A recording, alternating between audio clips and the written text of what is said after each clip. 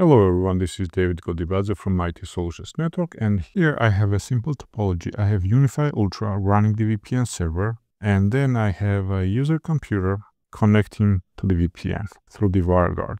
Okay, VPN, wrote it backward. Now, if I activate the VPN client, which is generated by the USG Ultra from the UniFi platform, by default, all the traffic that is generated here, including internet traffic, will go to the VPN server first, and then if there is a NAT here and the access list allowing this traffic to go to the internet, it will go to the internet, okay? But what if I don't want that?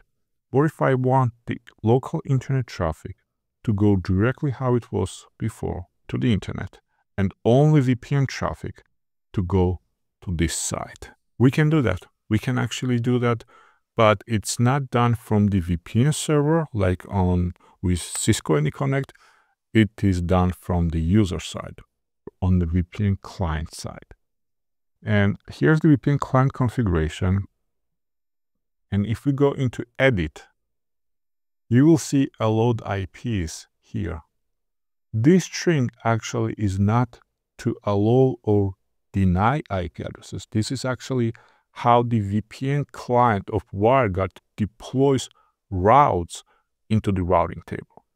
If we do route print on the Windows machine, you can see that my default route is through the local gateway, okay, 10.2.1.1.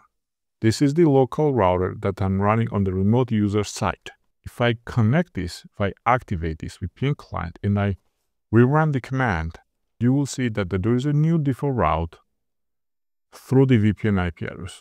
Okay, this IP address is here, right here. That means any traffic that goes to the internet will go through the VPN server. So if I do trace route to 8.8.8.8, we will see that one of the next hop will be this guy here.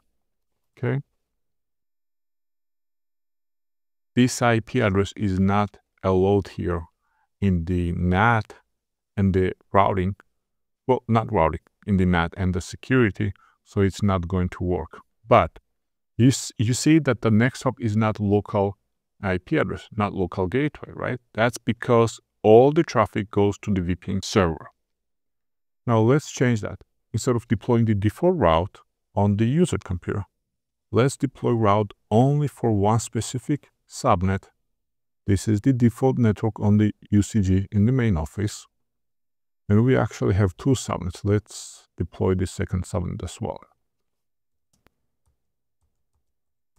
Now, if I activate this VPN, the Wireguard VPN client will deploy these routes on the Windows routing table. So if I rerun the command of the route print, now you can see that there is a new route here that goes through the VPN. And this is one, this is the second. And you can see that there is no new default route with the new IP address, only old one. So if I trace route 8.8.8.8 again, it will not go to the VPN client, it will go directly through the local gateway. And this, my friends, is how you split VPN Wireguard traffic for the UniFi platform. Thanks for watching, and drop your comments in the comment section.